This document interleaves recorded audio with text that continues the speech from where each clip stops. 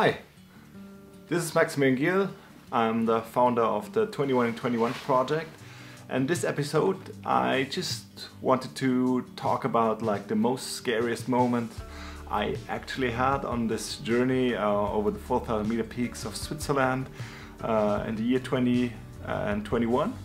And so yeah, I thought like maybe it's a little bit interesting where maybe I found it really scary and where maybe you thought it's scary and I didn't do so. So yeah, I think let's start things off, and I wish you a lot of fun with this video. And yeah, so let's start. So my first moment where I think it was scary was straight away the first tour, actually on the Fischerhörner. And there was like kind of this problem. Usually if there's not this kind of virus, you will be at the Jungfraujoch way earlier, like around 9 o'clock in the morning. And as it was like kind of Corona times, we just got a train which got up there at 10:20, so it's 1.5 hours later than usual. So this already was kind of, meaning that it would be probably a long day. The thing is, when we got up there, then we climbed the gross Fischerhorn, and then we eventually had to upsile down there, and it was really gusty. So we had like 50k of wind, and so yeah, it was really still really early winter. The good thing is it was pretty cold, so we didn't have any problems with the temperature and being on the glacier late at the day. But yeah, already making the track over there was really it was exhausting, and it just required a lot of willing to really get there and get to the summit. But this wasn't actually like the hardest part, because the hardest part and the thing what I was really scared of was to go down on the glacier where there wasn't any tracks. And we have like 50k of wind. We are a team of 2 and I just have a track on my Suunto watch from 1 week before, which helped definitely. But anyway, if you're on a glacier with 40 centimeters of fresh powder, you don't really see the crevasses, and there are big crevasses, and you have to make the track. This is really a scary situation, and probably if I would watch on my heart rate on my watch of this move, I would see that it was pretty high. And so we got down there roped, and yeah, things went pretty good, but there was this small kind of snow bridge where the track pointed to go over this, and you just stand there and think like, whew, this, I don't want to do that. I definitely don't want to do that. But eventually, yeah, everything went well. And afterwards, yeah, things got a little bit easier. But yeah, this is what was my first really scary situations on this project. Next up, of the scary moments of this project, number 2 is the Avanache. And it's not about the climb of the Avanache, because we did it in a single push. We had quite to hurry. And the problem was not climbing the summit, the problem was the way back. And I knew this when I planned the tour, because you have to climb up again to Blatten, and climbing up there, it's a pretty steep slope and it's fully east exposed, so the sun will hit it really hard. So as we went there in, I think, April, days got warm, definitely got warm. And yeah, I had to break the trail in like kind of water skiing style. And the last thing is like a small kind of couloir. In summertime there are some ropes in there. And so I climbed up there, and when I actually looked back, I saw as Timo was hit by like a huge snowball, and nothing happened. So he just like could smash it away and got up there. But it was really a moment where you think like, never mess up with nature. So yeah, keep that in mind.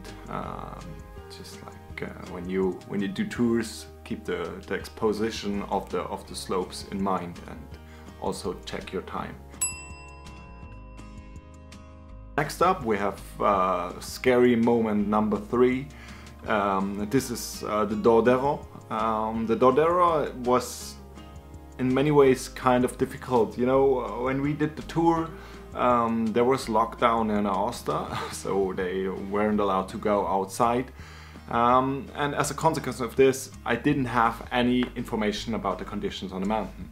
I also didn't expect that the hut would be open. In the end it was open, so to get there we couldn't drive to Italy, obviously. So we crossed the border with skis, and then on the next day we started really early, and just like things were pretty okay. There were some big crevasses, but everything was fine. There was a track to the slope, to the southwest slope where we usually go up for the final summit push. So everything went pretty well there. But when we moved up there, just like the last part is pretty steep, and it's supposed to be full of snow usually.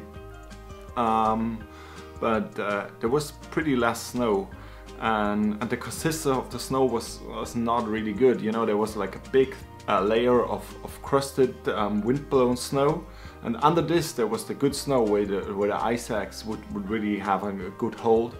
But first you had to get rid of this thick layer of snow, and the last like 20-30, yeah, probably, yeah, 20 meters, there were like such a thin layer, and just below this there was bare ice.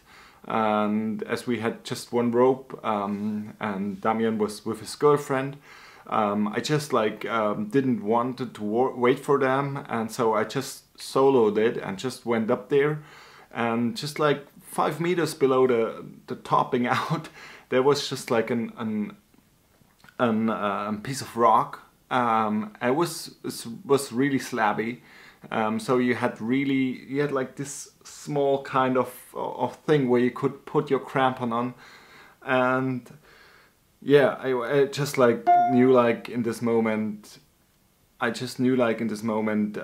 better don't mess up now. And so things went well. I just like had the possibility to get the ice axe stick, and it was really good.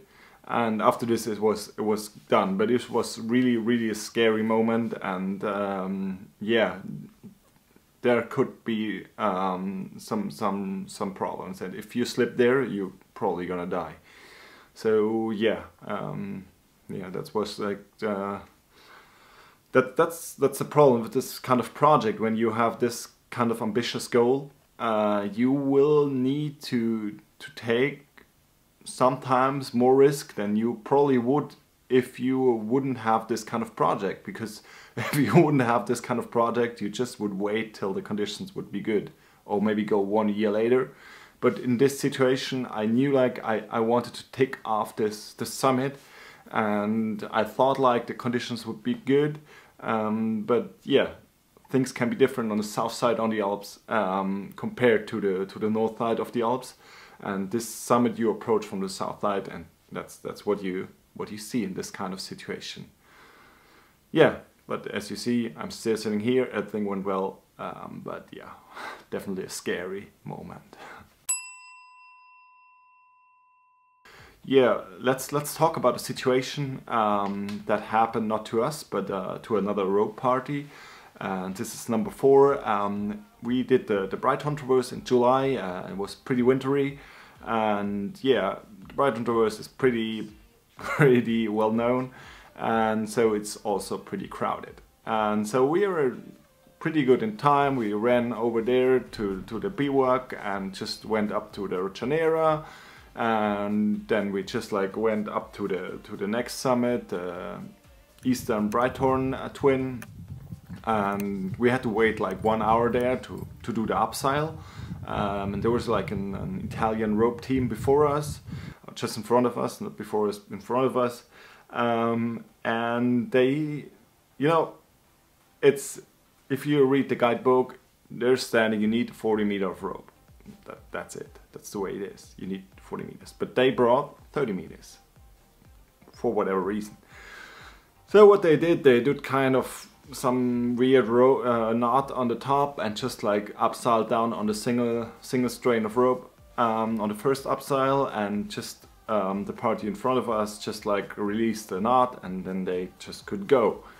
So after tons of time, we finally could upsile down there and went to the second summit, to the Western Brighthorn Twin, or the Gendarme called on the map. And there's another upsile, so you basically have to upsile either 2 times or 1 time if you have two 40-meter ropes. We paired up with another team of with another rope team. And so when the first of us just upsiled down there, he was just like, hey, what's going on with the rope? And she just looked down, and he saw like the last guy of the Italian rope team, which was head down, laying down there, and just fixated while he was just like knotted with his crampon in our rope. So if he probably would haven't just like get stuck in our rope, he probably would have just slid down and fall to his death. That's the most probable thing what would have happened. Yeah, I mean, it's pretty crazy. I mean, you just stand up there, you don't see it, and just like 5 meters below you, someone falls nearly to his death. It's, yeah, that's basically what I experienced on this kind of spaghetti tours. It's really crowded, and I don't want to offend someone, but you know, as far as I can just like talk about it and what I have seen, there are a lot of people which aren't really experienced, and so this is high risk what these guys are doing there. So yeah, this is my scary moment number 4. Let's talk about the scary moment number 5, the infamous Liscam. You know, it's pretty. If you read old books, it's called the Man-Eater, because there have been some accidents on this mountain, on this traverse, because it's depending on the conditions, it's really exposed, and it's really yeah, it's a thin line where you walk on. For me personally, there was just like actually one moment where it was really sketchy. That's why I don't have it on video, and that's like the basic thing what you know. If things get really tough, you probably won't film. And it's just like there's a small part of rock on this whole traverse. It's maybe 400-500 meters where you have to climb a little bit on rock or traverse on the right. It's never hard climbing, but it's really small. It's a really narrow kind of path where you walk on.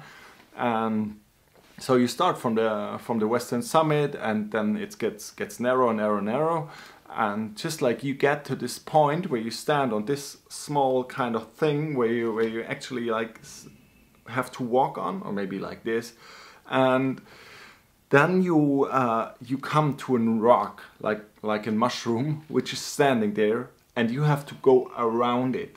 So that's the problem. So I got there, and when I got there, you need to go a little bit down there.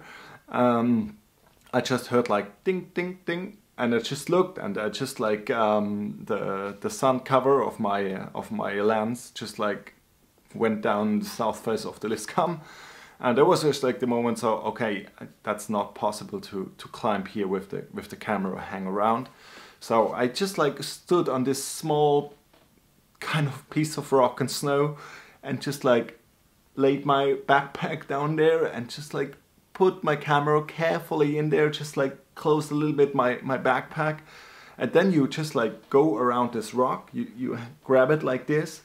But the problem is you stand on this kind of narrow ridge and you stand there backwards and you need to turn. And yeah, it's really scary because you have to grab the rock behind you and then you just like carefully, slowly turn around. And after this, things get easier. It's still narrow, but it's way easier to go. But this was really a scary moment, which definitely led to the fact that my heart rate went a little bit higher. So the rest of the list comp was pretty good. Just like as one tip, just know that when you reach the eastern summit, which is the highest point on 4,545 meters, something like that, don't think it's over. It's a long way down to the Les Joch, and it's still narrow, and it requires concentration. So just like know that when you do that tour. So that's my scary moment number 5. Let's talk about another scary moment, and it's again a ski peak. I forgot that before. And this was the Piz-Bernina. We did it as a single push from the Diavolezza, not from the Diavolezza, from Mortaraj.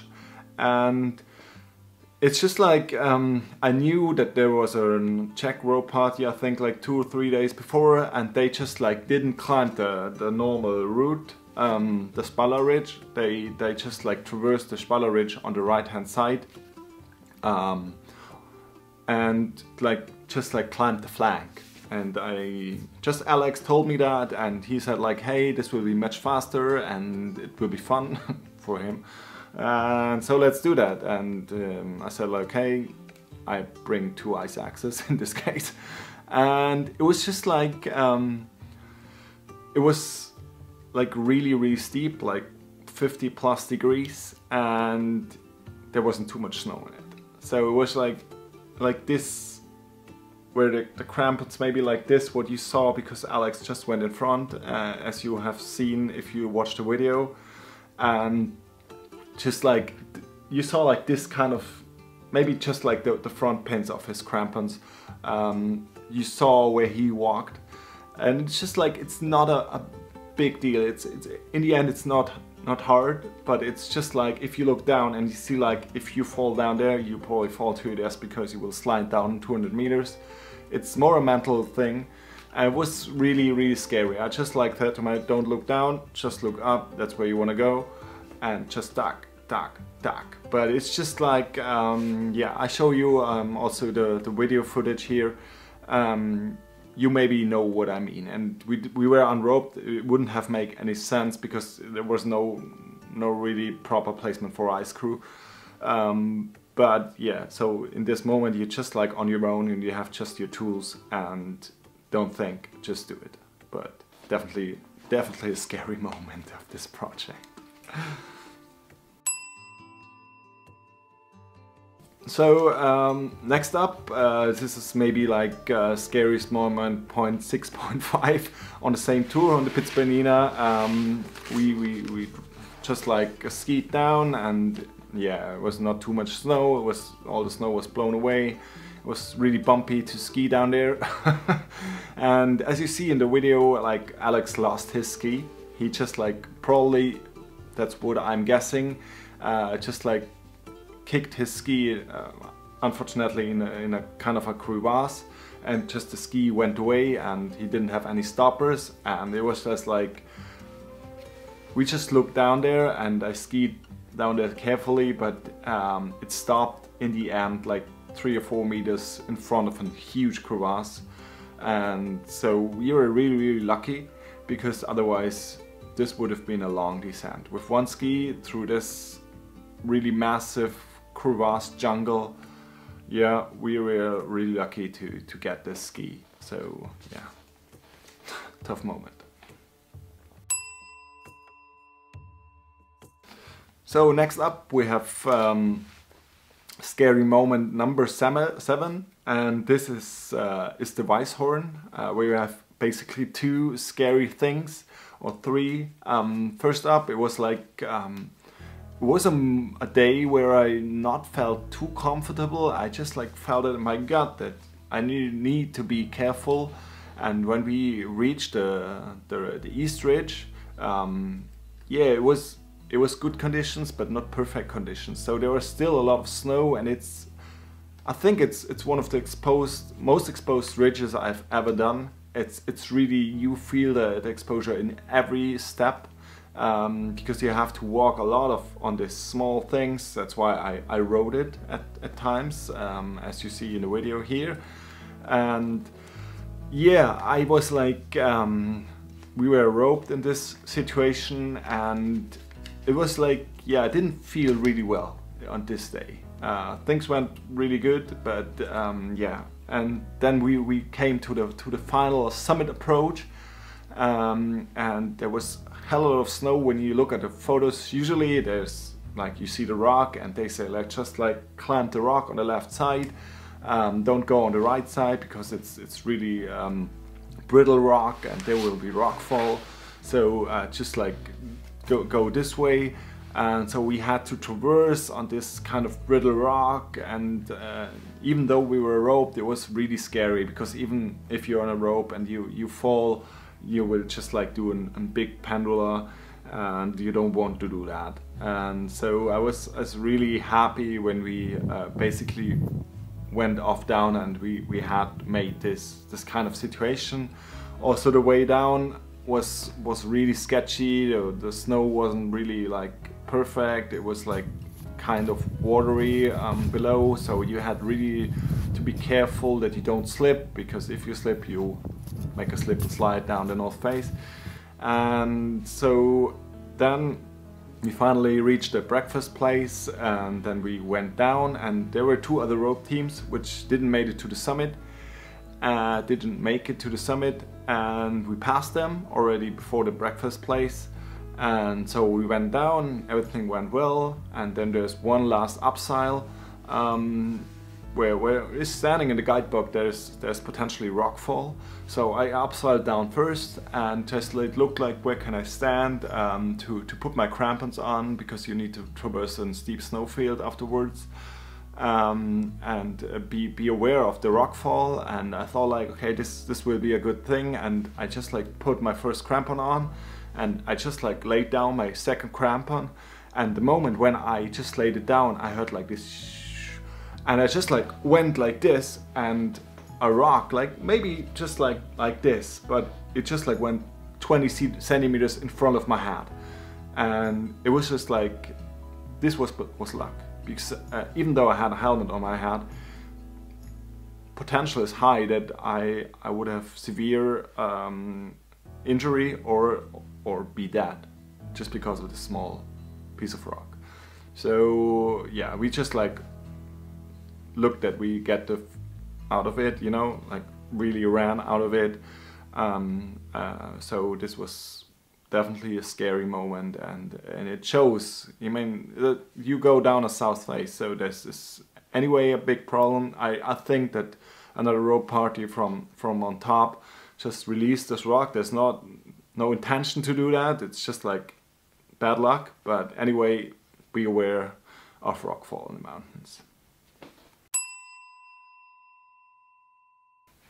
Then we have next up, we have the North End, which is kind of a tricky summit, because all the people usually just go for the Dufourspitze, and less people are going to the North End, which leads to the fact that you usually have to break the trail. We were 4 people who broke the trail, which was pretty nice.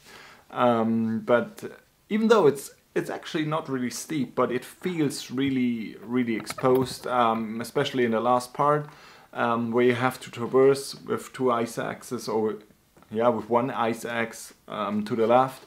And so I really felt not comfortable when we went up there, and it was also a really scary moment for me. There was never a slip or whatever, but it was just like a moment where I thought like, okay, same as Piz Bernina, just don't look down, just look up and just push on.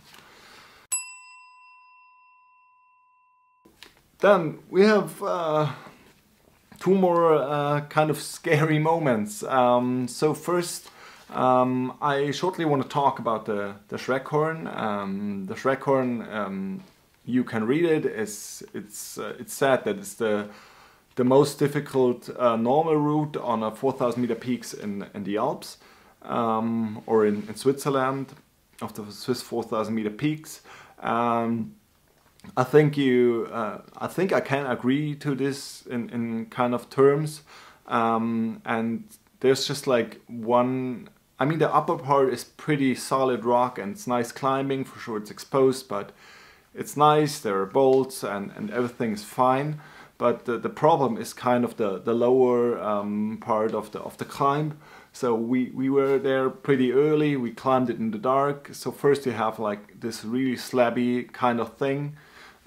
Which works out pretty well with mountain boots, but then you have a really sketchy traverse where you have to climb down a little bit to get to the next bolt.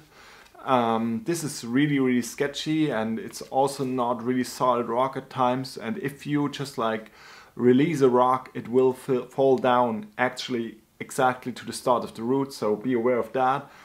This was already really scary, and just like on the way down, on the way up nothing really special happened, but on the way down you have above this part you have a situation where you have like slabby kind of rock, but you don't have any bolts, and this doesn't make sense because you have bolts on the top, but in the middle part where it's potentially a high risk if you slip, and yeah, you will probably die. There aren't any bolts, so you have just like old kind of ropes and whatever.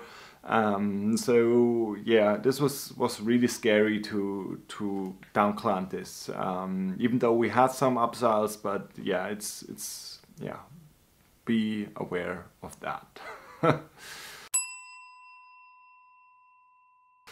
So and last but not least, we have the Lenzspitz northeast face, where I was really kind of excited about it. I was thinking, can I do it, or do I not can do it? Yeah, it was just like what I realized. We had really good conditions in the face, and as long as I just looked up and followed Tobias' footsteps, everything was pretty fine. But I tried one time to shoot, and I got immediately got kind of vertical. I felt dizzy because of the dark, and you don't see anything. And so in the end, I just like didn't take too many pictures because yeah, I just like shot them blind like this. And it was really a relief. So it was not a super scary situation. We had just one patch of bare ice, but yeah, the whole phase was an exciting moment. As long as I looked up, it wasn't too scary, but it still was a tour where I really thought like, okay, be careful, don't mess up. Yeah, I think that's it with my most scariest moments of the project 21 in 21. I hope this helped you a little bit to if you are up for the kind of these tours to think about and get some inputs. And I also want to tell you that because like I'm just a human. I'm not a pro alpinist. I'm ambitious, but you know, there are a lot of people which are way better than me. But the whole project was more like meant to show that if you have a goal and you really want it, so you will be able to achieve it. And that's what I want to motivate people to just look for a goal. And then you, if you just like really want it from your heart, you have a high possibility to actually reach this goal. And yeah, I hope you liked the video. If you want to see more content about me and climbing, photography and whatever, just subscribe to this channel. I will post regularly at times if I have an interesting topic. It's for free basically. And yeah, thanks a lot for watching. If you have any questions or whatever, just leave a comment down below. I'm really looking forward to your feedback, and now I just wish you a wonderful day out of my home office. See you soon, somewhere outside. Cheers. Sign of the Landspitz, number 21 of 21. Thanks Tobias. Wow, what a moment. That sunrise at the top. The mood is just crazy. So yeah, just enjoy.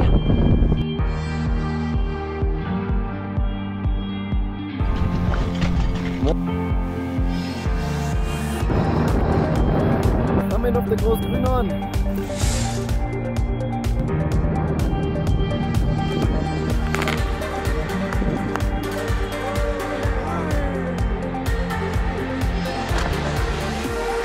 Dave.